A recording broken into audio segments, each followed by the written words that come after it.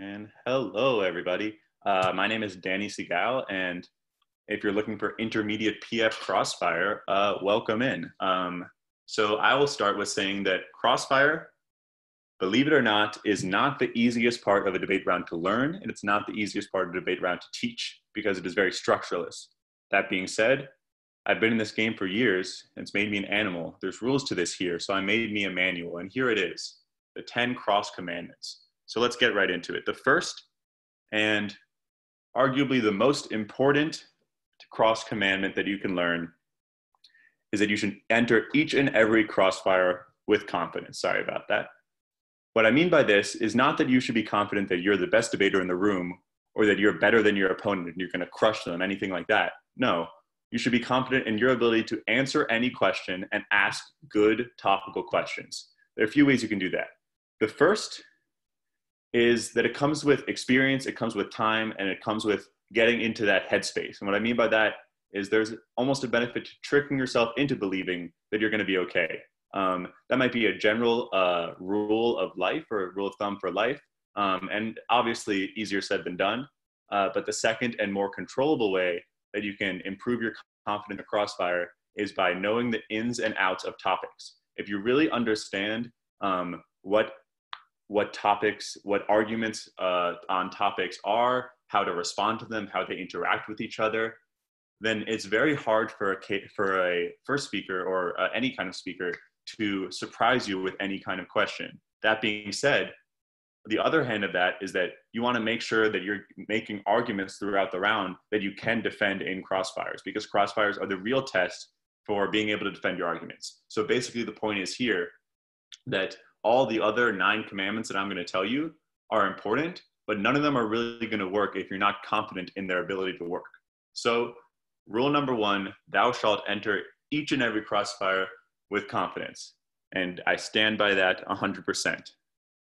The second commandment of the 10 cross commandments, that thou shalt approach each crossfire differently. What I mean by this, that there are 3 different crossfires of the round, and each of them are in their basic sense very similar. They're taking turns asking questions, and most of the following 8 commandments apply to all 3 of them. But there should be different strategies and different things that you're trying to do in each of the 3 crossfires. So in first crossfire, between the 2 first speakers, you should start poking logical holes in your opponent's case, ask questions about framing of the round. So the way that I approach first crossfire as primarily a first speaker is one of 2 ways.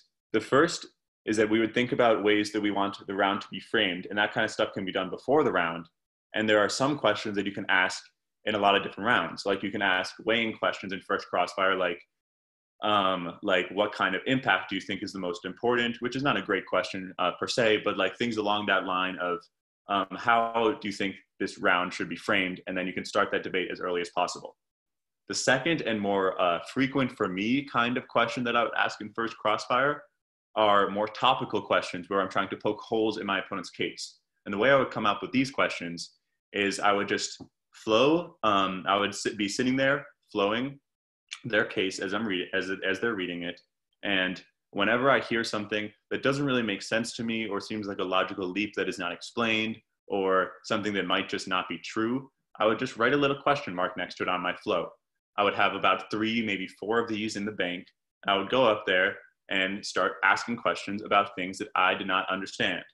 That does not mean clarification questions per se. It doesn't mean, can you explain your second contention? But it is specifically, this is your link. How does this make sense if this is true? Stuff like that. Those kind of questions are the main purpose of first crossfire, and they help set up your partner's rebuttal later in the round. Second crossfire is a little bit different, and in my opinion, a little bit less important. What I say here is that you should ask questions that, as opposed to first crossfire when you're trying to disprove your opponent's case, in second crossfire, you're trying to disprove your opponent's rebuttal primarily. There are a few different ways you can do this, or a few different parts of the rebuttal that you can do this. You can do it in terms of weighing, like you can in first crossfire, ask questions like about the contextualization or the size or the magnitude of your opponent's impact. or you can ask questions about the actual content of their frontlining, content of their defense, stuff like that. At this point in the round, there's a lot more ground for contradictions because there's a lot more arguments being made by your opponents as opposed to in first Crossfire when it was only a case that has already been read. So in this situation, what you really want to do is think about the premises of the different arguments that your opponents are making, because in any given rebuttal, there are probably, at least 10, 15 different arguments being made by your opponent. And some of them might contradict each other. Some of them might be based on assumptions that they've previously disagreed with or assumptions that are just not true.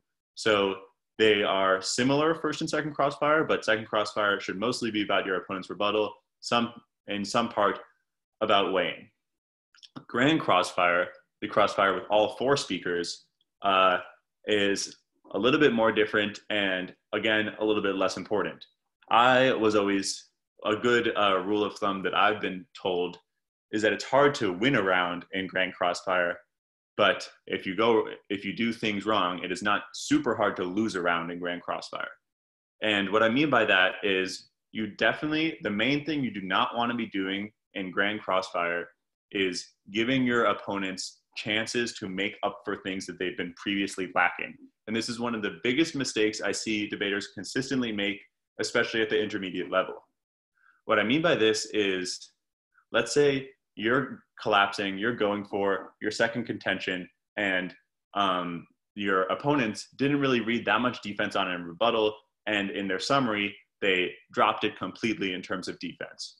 So the worst thing that you could do in that situation is you could go up in Grand Crossfire and ask, you didn't respond to our second contention. How do you refute that? Or there's just mentioning that there's a lack of coverage on your second contention is definitely not what you want to do. If you're winning an argument in Grand Crossfire, what you want to do is steer the conversation away from that argument, because you're not going to gain anything from that other than maybe pointing out that they didn't respond to it. But you're giving them a chance to make something seem like it's not new if it's brought up in Final Focus because it was brought up in Grand Crossfire. If you don't mention it and you keep the attention of the judge and the attention of your debaters on their case or on things that they are struggling to respond to on their case, stuff like that, then you're going to have a much easier time winning the round in the Final Focus. This is not necessarily exactly true for defense, I would say. I would say that you don't want to draw attention to your unresponded to contention. But if, for example, your opponents are going for their first contention and they dropped a piece of defense or they dropped some turn in summary, it's not the worst idea to mention that dropped piece of defense, because but only in the case of you making it very clear that it was dropped in summary and emphasizing that this is something that you're definitely going to hear as a judge in Final Focus. So the judges are already knowing that it's important and already making the decision that this was not covered in summary.